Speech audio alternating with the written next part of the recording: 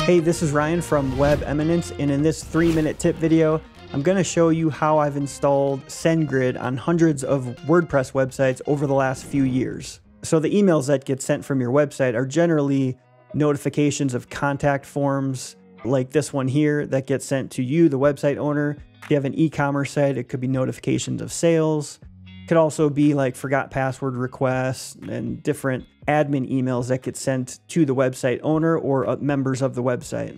So by default, it's going to send out mail based on your server settings. So if you're on a shared server, for example, hosting with a few hundred other websites, maybe even thousands of websites, and they're all using the same IP address, over time there's going to be spam issues and your IP is going to get blocked or blacklisted to the point where your emails aren't getting through from your website to you or to your website users. So using an email service like Sendgrid solves this problem and gets your email sent reliably. You do need an account with Sendgrid, and it is a paid service. I'm using it on a few hundred websites and it's costing me, I think I'm paying $20 a month for this plan here.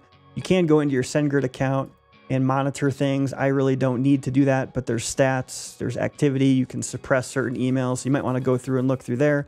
But let me show you real quick how I set it up in WordPress. So in the past, I did use a Sendgrid plugin, but they stopped developing that. It had some errors. So I stopped using that a few years ago, and I've been using WP Mail SMTP, which is by WP Forms.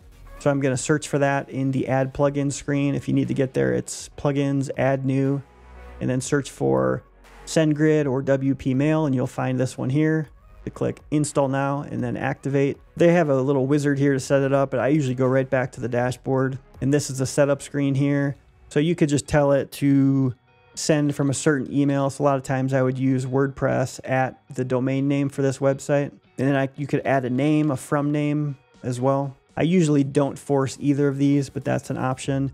Here's all the mailing services that they use, so you could investigate these. But again, this video is talking about Sendgrid. So I click Sendgrid, and then I just need my API key from Sendgrid. So to do that, it's under Settings, API Keys, and then you can create an API key on this screen. Like I have one called WordPress. That is for all my WordPress sites. So I've pasted in the API key. The sending domain is optional. I've been typically leaving that blank. I'm going to save those settings. I usually do a quick email test, which is just going to send email to my inbox or whatever email you want, just to make sure that it's working. So you can click Send Mail. And once you get that email test, you know it's working. And basically all your emails that are sent out through your WordPress site will now go through Sendgrid. So hopefully that helps you get Sendgrid set up on your WordPress sites. If you have any questions, feel free to leave a comment and check out my next 3-minute tip video. I'll link to it here.